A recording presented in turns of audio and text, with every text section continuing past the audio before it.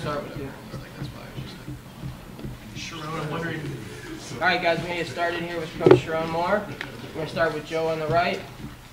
What do you see out of this Ohio State offense? What do you think makes them really good? Yeah, they're electric. They're balanced. Travion obviously gives them the ability to run the football very effectively. O-line's doing a really good job gelling at the right time, and then obviously skill player-wise with Marvin and Mecca and Kate Stover and those guys, they've got guys that can make plays on the outside lanes and feel like the quarterback's playing his best football. So definitely a challenge that our defense is going to be up for. Was Clay back there? Clay, did you have a question? Did you want to Yeah, ask? just the last two games, you guys dominated. Are you expecting a similar result? What do you think of their outfit? Yeah, I mean, I think defensively they're really good. I think offensively they're really good. I think for us, it's just focusing on what we can control right now, which is the preparation into this game mentally, physically, and see what the outcome is after that. On the left, John.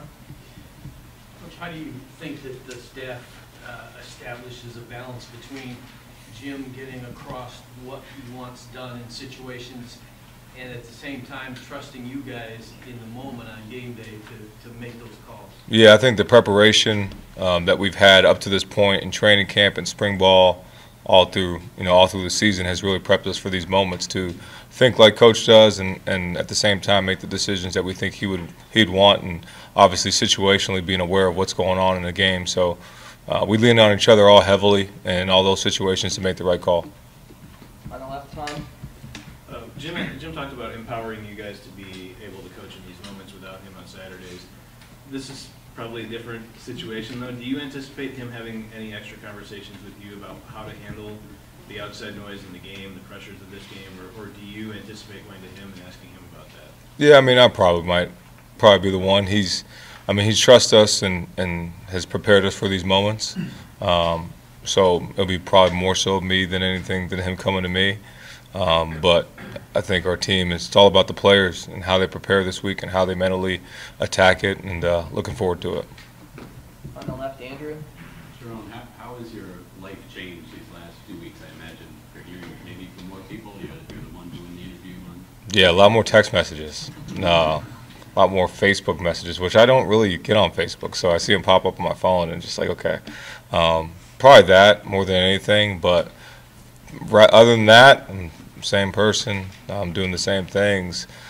When I go home, I still get yelled at, so it's all good. And my kids still run the house. So for me, it's the seeing in more interviews, more things. That's the biggest thing for me than managing the game situations during the game. But other than that, everything's been the same.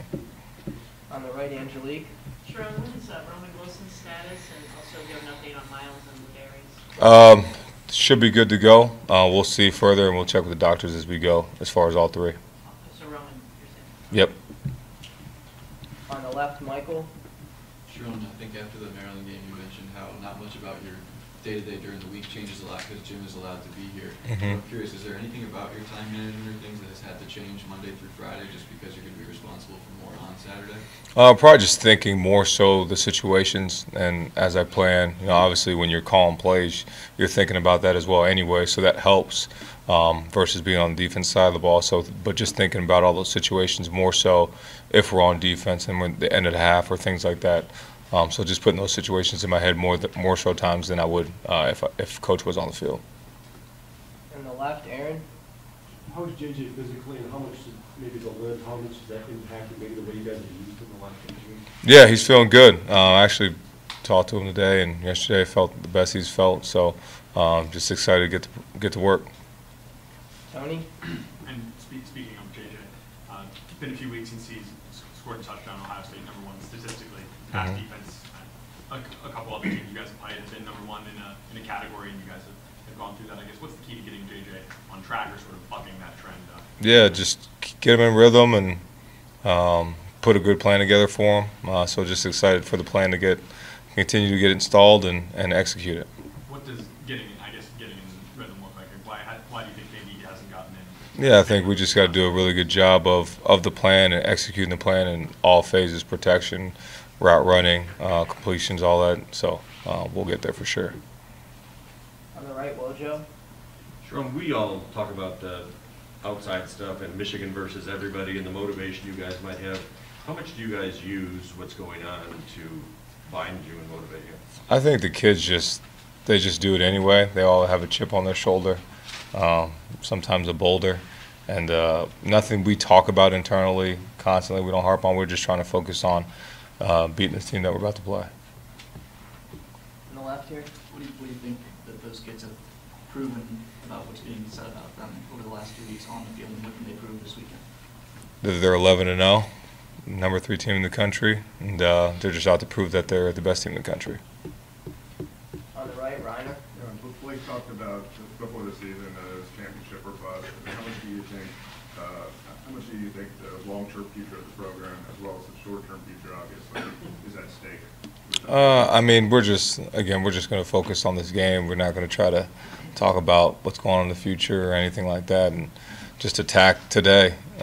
That's how our kids have gone about their business every week. We haven't looked forward to anything else, and we're going to try to make this the best Monday we've had. On the left there, Chris. When you watch the film of Maryland, what are some of the things that you want to clean up offensively going into this game? Yeah, just more detail, which I think that it's crazy. All the guys were already in yesterday, so they've already started cleaning that stuff up. Just detail on little things and finishing. The first half was really good, except for the last drive, and we drove down the field and had an unfortunate play that he hadn't had since Bowling Green. So just sustaining that same consistency that we had in the first half and the second half, and I think we're excited and ready to do that. On the back right, Larry. What do you know about being a head coach on game day that you didn't a few months ago? A lot more interviews, and then I mean, probably that was the interviews post, pre, having Dave around as much as he can. I learned that Dave is he's phenomenal. I already knew that he was good at his job, but I mean, talk about a guy that's on point at every second. But besides that, I mean, the general feel for me, I'm just trying to do my part to help the team win as the game goes on. But your role is different on game day than it was a few months ago. I mean, what's different about during the game? Yeah, biggest thing is probably the game management stuff, and then talking to the refs, where I usually don't talk to the ref at all, and Coach wants me to make sure that I'm doing it. So that's probably the biggest thing for me. Usually I have no association with the refs at all besides pregame. I might know somebody or anything like that, but that's probably the biggest adjustment. In the front here, Dennis. Sure, to get the prep, but could you set the table a little bit, give us a couple of words about what this game would mean for Michigan to win it in 23 for the program? Yeah, I mean, we all know what it means. It's the game. It's the one you practice, you play for, you work for all year. So we all know the stakes, and it'll give us a chance to go repeat on the Big Ten title. So the words, the prep, that'll come out a little bit more later on down the week. I try to keep it on a low boil this week because I can get pretty high really fast. So the kids are as prepared mentally and physically as they'll ever be to get ready for this week. So just excited to get with them today. On the left, Michael. Sherrone, what do you sense is the confidence level right now for a guy like Carson? And as an O-line coach, what do you say to a guy who maybe had a couple games that didn't go the way you wanted to try and get him back for the biggest game you have? Yeah, I mean, I think just in general in football, you're going to have bad plays. You play against really good players. So we always talk about Fido, forget it and drive on. And if you don't do that as a football player, it'll harp you, regardless of your position, quarterback, running back, O-line, tight end, defense. All those things happen, so you got to make sure you push on forward because that's what's going to happen. So now you got to refocus and get ready to go. We got time for a few more. We're going to go Charlie. Sherrone, against Maryland, you went for it on a couple of 4th and shorts, and you went for 2 after a touchdown. Do you expect kind of similarly aggressive play calling if those situations arise against Ohio State, or do they kind of force you to be a little bit more conservative?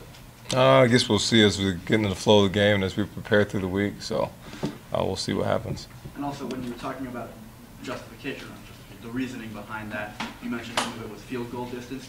Where do you trust James Turner from? Where is he making it from consistently in practice? Yeah, I think that all depends on it. Also, the wind and different aspects of the weather and what's going on. So, just trust our special teams unit and trust Coach Jay and all the decisions. So, whenever those situations occur, we'll definitely refer back to that. Connor? You said Jim wanted you to talk to the refs more. Did he give you any advice as to how to do that? No, I don't, and I'm not going to talk to him like how he talks to him. He can say whatever he wants to the refs. I just try to communicate and just get an understanding for what's going on and what they're calling, what they're seeing, and do what's best for our team and help our team as much as I can. Is that difficult to kind of find that balance live and without much? No, it's not. I found myself trying to pull back a little bit and not be too aggressive because you want them to like you. You want to be on your side. So, but it was just all about just communication. On the left? Yep. Like you said, it's been a while since JJ's committed turnovers. It's probably been a while since you've answered this. Where are you guys at in calibrating the balance between wild buck playmaker JJ and precise read the defense? Just let him be him. Let him be him. When you got a really good player, you can't put the handcuffs on him. You got to let him play. Let him. He made the mistake and he learned from it, and he won't make it again. So that'll be huge for us as we go down this stretch. Last question, Angelique. Sherrone, you've seen some pretty good defenses down the road. I mean, Purdue and the Penn State. How has that prepared you for this one? And is the Ohio State defense the best that you've seen on film? Yeah, I mean, besides our defense, I think they're the best one. Obviously, I think Penn State was up there. I think Purdue's was up there. But the stats speak for themselves, and you see it on film. They're good at every position. They're deep at every position. So it's going to be something we got to prepare for mentally and physically. So we're excited for it.